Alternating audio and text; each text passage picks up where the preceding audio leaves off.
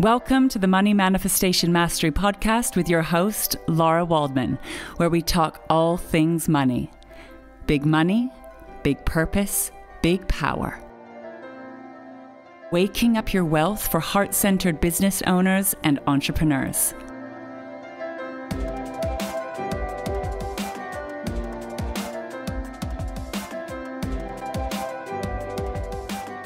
Welcome back. I am so delighted to share today's information with you.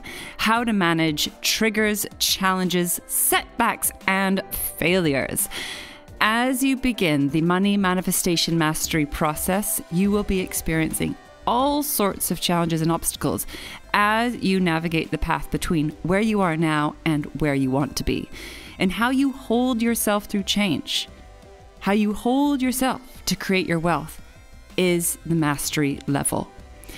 And I'd like to share some of my tools and processes to support you with this.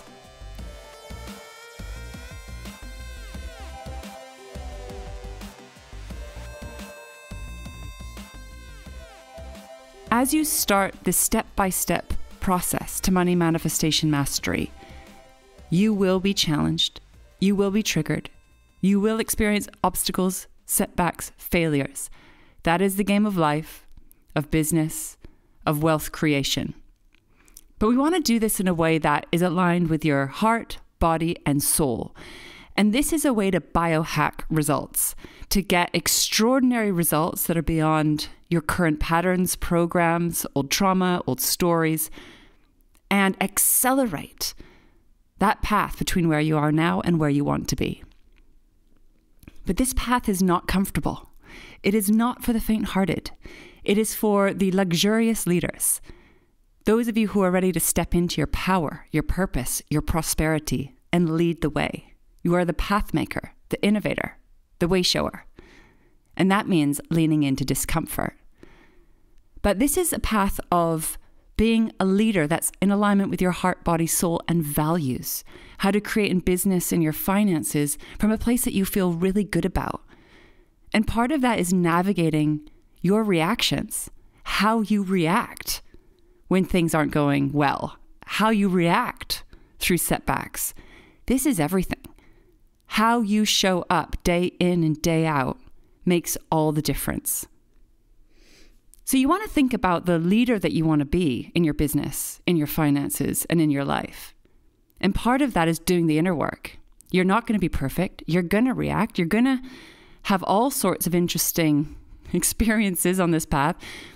But what do you want to call yourself home to? So I have a process that I want to share with you today to support you to navigate those challenges.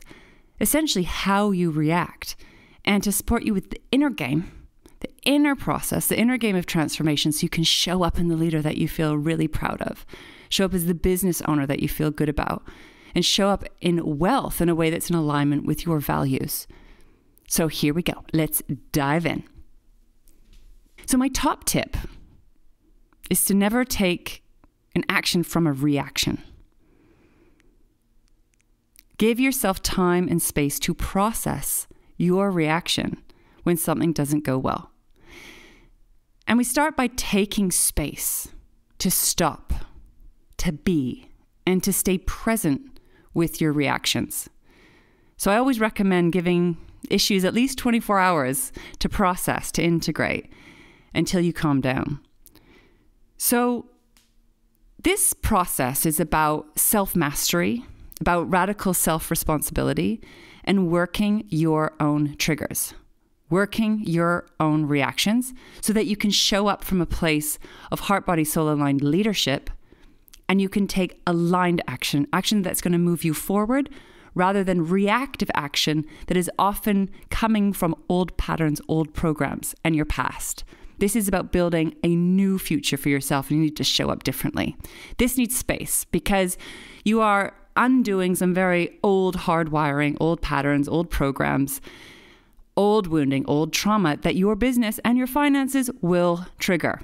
So this is what's so wonderful about this work. It's a journey of growth, evolution, transformation, and healing. So when you get triggered, when you get challenged, stop. Take space to breathe and be. Step into the witness. Get curious. What are the thoughts that you are thinking? What are the emotions that you are feeling? What are the reactions that are happening inside of your body? Be the witness. You can do this through meditation, through breath work, being present with yourself. You can do this through journaling. You can give yourself space to journal out everything, vomit it out, do a big mind dump or emotional dump. Let it all out. Let out what is coming up for you through writing. Another tool is movement. Move your body to move the reaction through your body. So that can be through exercise, through dance, through getting out into nature. I use all of them. Meditation, journaling, movement. You want to help your body to process, help your mind to process so that you can come back into balance again. Essentially, you want to hold space for yourself until your nervous system regulates again. So you move out of that fight, flight, freeze, fawn response, reaction, and come back into balance. And if you want to dive deeper, what's really powerful is to get clear on the stories that you're telling yourself based on your reaction. So you can do this through journaling or reflecting. What are you making this mean? What are the stories that you're telling yourself? Now, the challenge of this is that the stories that you're telling yourself of what you make this mean feel like the truth. They feel real. And they may be based on past patterns, programs, pain. But what I'd like you to do is invite yourself into the witness, to stay curious. This event has happened. I've had this reaction. This is what's showing up in my thoughts, my emotions, my body. And these are the stories that I'm telling myself. This is what I'm making it mean. And write it down, get it down. The mastery level here is to hold space for yourself to determine the facts from the fiction, the facts from the feeling.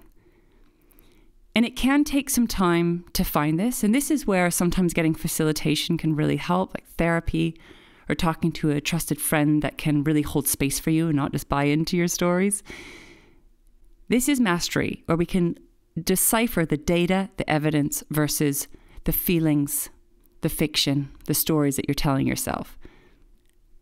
And invite yourself to hold space for yourself until you have calmed down, until your nervous system has regulated.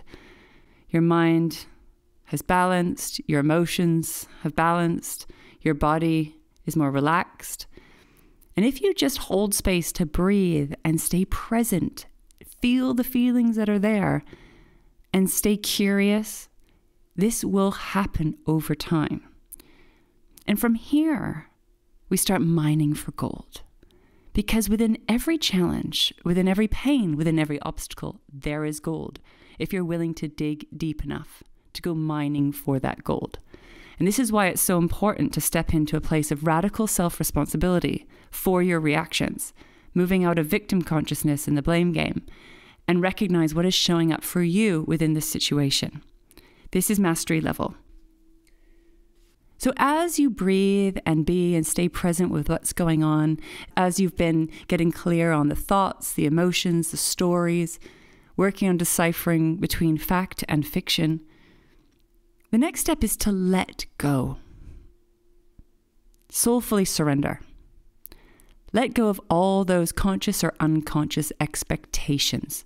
Easier said than done, but you want to invite yourself to relax, release, so you can step into a deeper, richer space.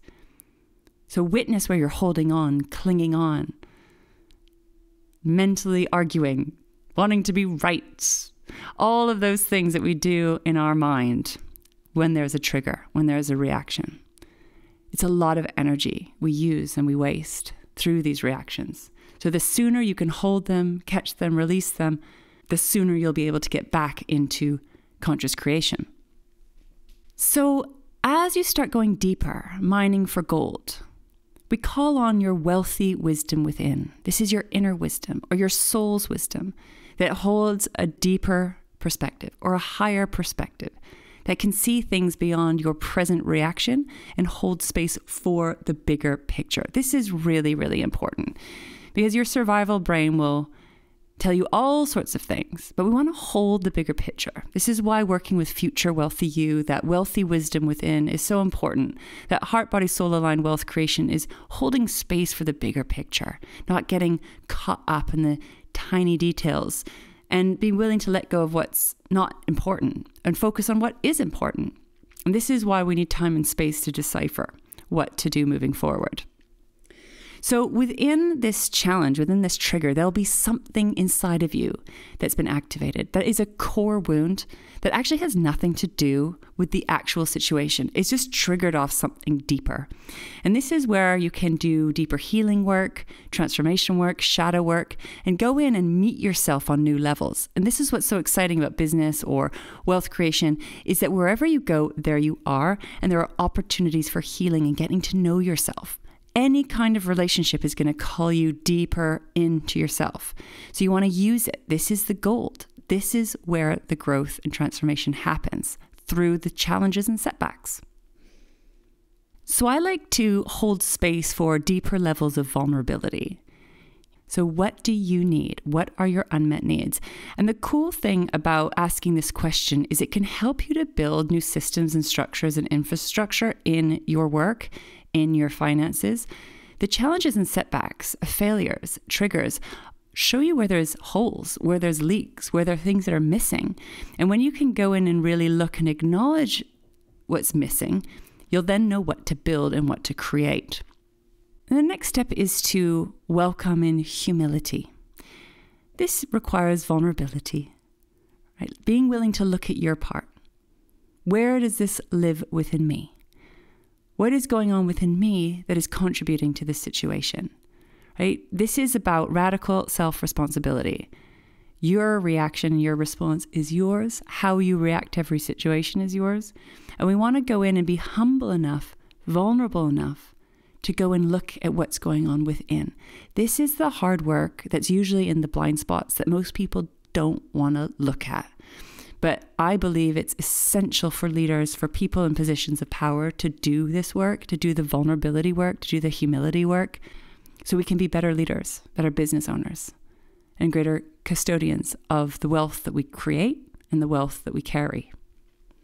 And another step I invite you into is gratitude, to give thanks to this situation for all it's here to show you, to teach you, for how it's here to grow you and evolve you. Like I said, pain, challenges, setbacks, and failure are the activators for change. Without that pain, without that challenge, we tend to not change. We just stay in our comfort zone. So leaning in, acknowledging that this pain or this challenge, as hard as it is actually going to grow you and evolve you if you're willing to stay present with it, look at it, and troubleshoot.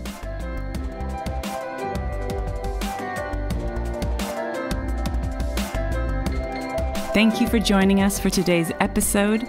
Make sure to like or follow this podcast so you never miss an episode. Please take a minute to rate or review this podcast. We'd love to hear your feedback.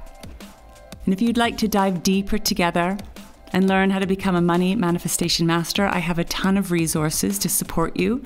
Please visit my website via the show notes below, larawaldman.com, and you can access details to my live events, to my online retreats, to my free masterclasses, and my book.